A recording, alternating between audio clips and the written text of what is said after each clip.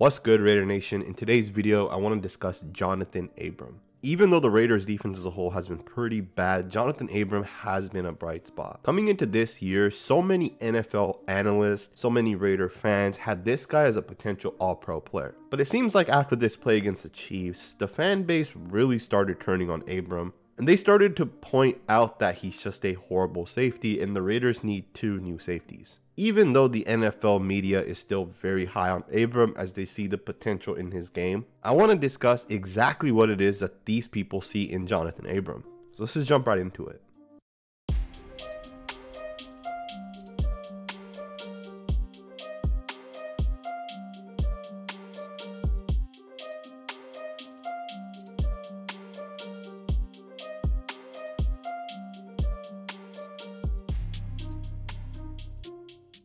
Now, the first thing anybody ever says when they're talking negatively about Johnathan Abram is he's a bad coverage safety. Here's the issue that I have with that statement. Here's a perfect example of a play that Jeff Heath gets beat by a tight end, but Johnathan Abram makes up for it and ends up making the play. This is a cover 1, which is a typical defense in the NFL, and Johnathan Abram gets to stop, and you can see it from the end zone angle as well. Abram's able to knock this pass incomplete. Now, this is the all-22 camera angle, so it's clear that Johnathan Abram's the one that makes the play, but when you watch it live on the broadcast angle, it's so quick and it's never replayed, you don't really know who made the play. So here's a great example of a play that Johnathan Abram made, but it was probably never recognized as a good play by Abram. So people don't see these plays. In fact, they're only going to see the Chiefs play on the final play where he allows the touchdown. They're only going to see a couple other plays where someone might point out Johnathan Abram making a mistake. But they don't show the 50 positive plays that he made throughout the season. Or this play where they disguise the blitz coming from the slot and Abram picks the guy up and mans him up and actually shuts him down. So there's so many plays that you will miss because they are not going to ever be pointed out. And unless you go back and you put the all-22 tape on, you just won't see it. Abram has done so many great things in coverage, including this play here where he breaks the pass up. And this isn't the only time that he's done this. You know, I've shown you guys a couple of plays already. Here's another play. End zone angle, it looks beautiful the way he's able to undercut the ball and break it and knock it incomplete. But he was doing this in the beginning of the year as well. I remember in the Saints game, he almost had an interception on a beautifully read play. He was able to jump in front of Jared Cook. Now, he didn't pick the ball off, but if you think about it, that was really his 3rd ever NFL game, right? So like a rookie coming in his 3rd game, he doesn't do a whole lot, and that's kind of where Abram's at, right? I think he's played a total of 14 or 15 games so far in the NFL. But at this point, I actually do want to just shift over and talk a little bit about what I think makes Johnathan Abram special. One of the things that I hear over and over and over again about Abram is his versatility. Now, he is not the greatest coverage safety. By no means is he a shutdown player. But Jamal Adams, my comp for Johnathan Abram, is also not very good in coverage.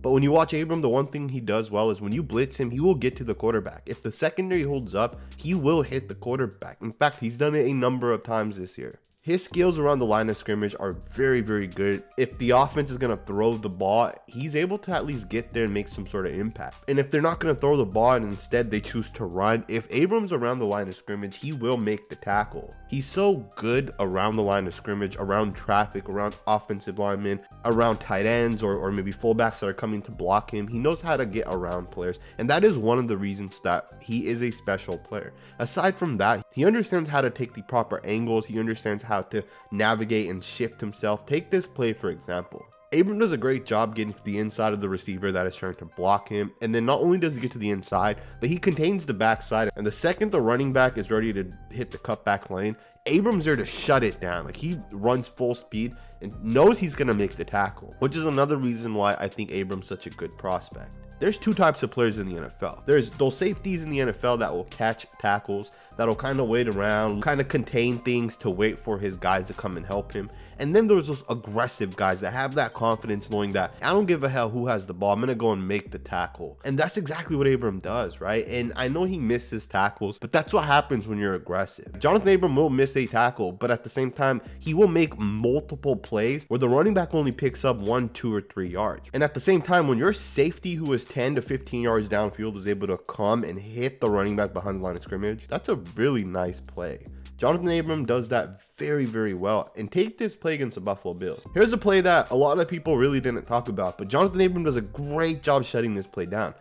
Look at where he's lined up pre-snap and look at how fast and explosive he is. And he goes right through the 2 blockers and he tackles the receiver here on this end around for a loss of 3 yards. Johnathan Abram makes plays, and these are the types of things that flash on tape. His ability to get around people, through people, and make plays behind the line of scrimmage. This is what people look at, and this is why there are people out there, and I'm not talking about Pro Football Focus, but this is why there are people out there who think Johnathan Abram has that all-pro potential. A few years back, I said that Colton Miller has that potential of being a Pro Bowler, of being a top tier left tackle, and in his 3rd year, he really showed out.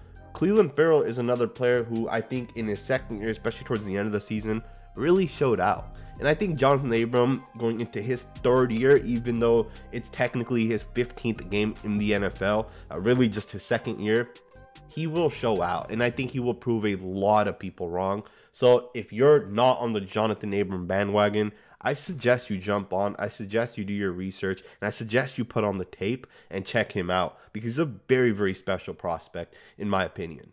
I hope you guys enjoyed this video, and if you did, make sure to hit that thumbs up button and smash that subscribe button. We are going to go over every single one of the Raiders players.